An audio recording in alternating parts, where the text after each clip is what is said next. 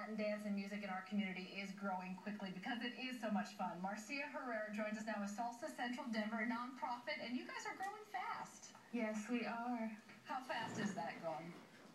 From dancing in an apartment to being a formal nonprofit organization with 800 members. That's incredible. To promote Latin dance and Latin music in Colorado, and you have a big event actually happening today.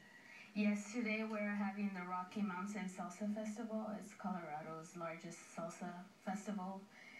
The best dancers compete for prizes. We have performances. That's great. And we have some of those dancers here, so we'll stop talking because you really want to watch them. Trust me, you really do. So we'll turn on the music here, and we'll get this thing going.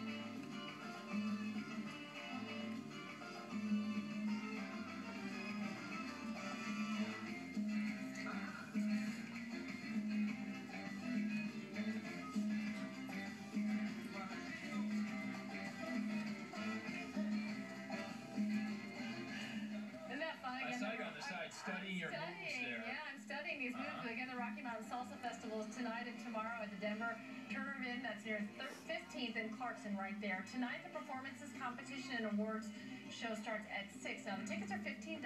Tomorrow, they're going to have workshops throughout the whole day if you want to work on your salsa dancing skills, even if you've never even tried it, but you want to. The classes are $15 as well. We'll have a link to all the information posted on 9news.com. Appreciate everybody coming in. How much fun. So, okay, so I thought I'd give it a shot. Bring it on. Let's see it. Before we did this, Claude gave me a little lesson. Now, I'm one of those, I've never tried it before. Never tried it. Tough to do in high heels, too, I bet. Well, you know, I'm sorry. The heels aren't really the issue. It's more my coordination. You look pretty good there. Claude's a good instructor, but he's basically saying as long as you keep your feet moving in that same pattern, and he's good at leading, and it's from the Diana Sanchez studio. And if he can teach me, I'm telling you, he can teach anybody.